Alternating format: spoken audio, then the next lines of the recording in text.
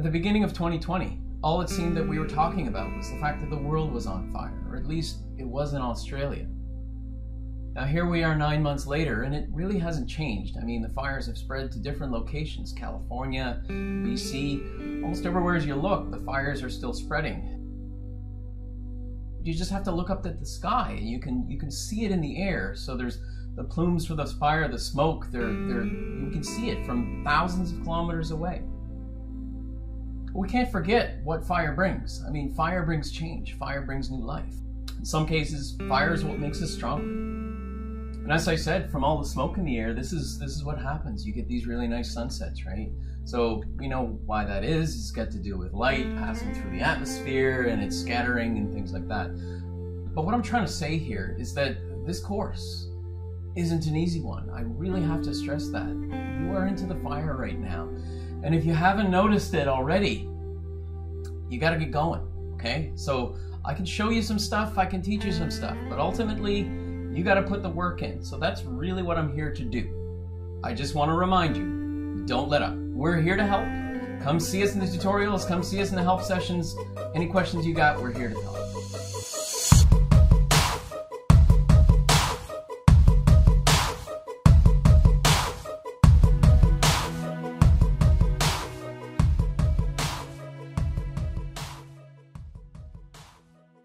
Now, what are we actually here to talk about today? Well, we're going to cover topic 4, regression, or you could talk really and say that's like Excel. I've looked around, and to be honest, there's way more videos out there that describe how to use Excel than I can summarize here. Besides, everybody's got a slightly different version.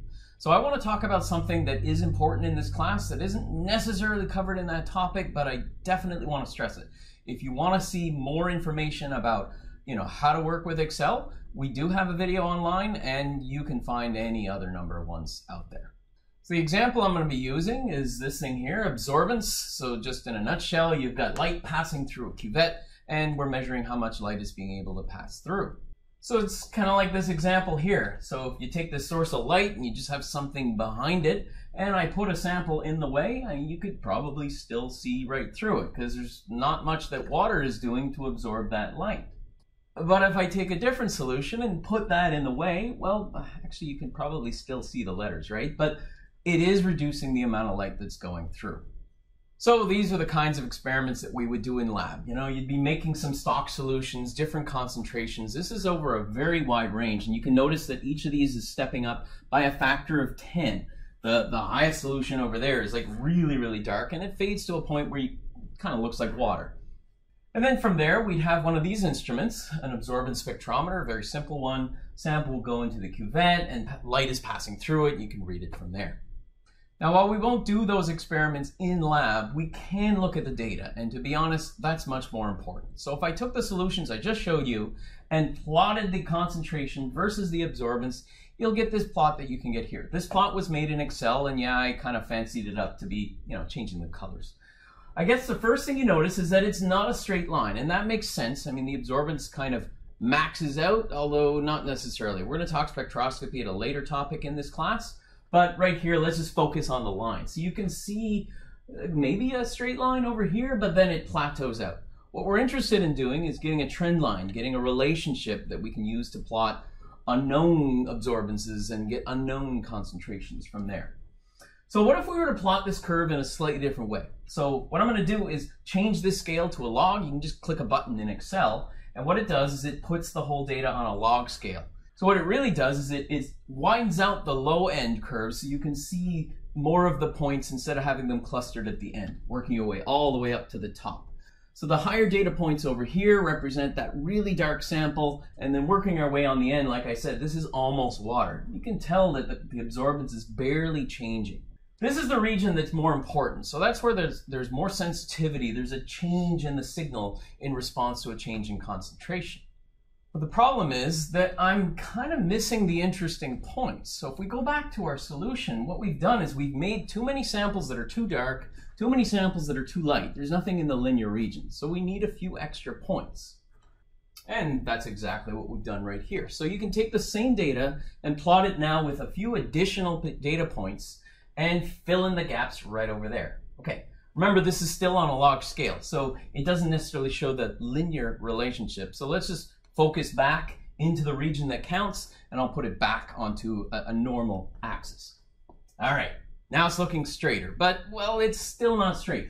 Up here, you've got data points that are clearly off of the straight line trend. So if I were to try to fit this line, you'd know that you'd be way off. So what I'm going to do is just get rid of those data points because I know that they're not part of the linear trend.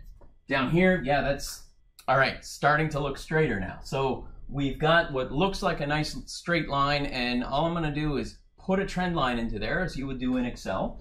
So we get a nice straight line, a relationship where I forced the y-intercept to be 0, and you know, an r squared. Like the closer you get to 1, the better the fit is supposed to be.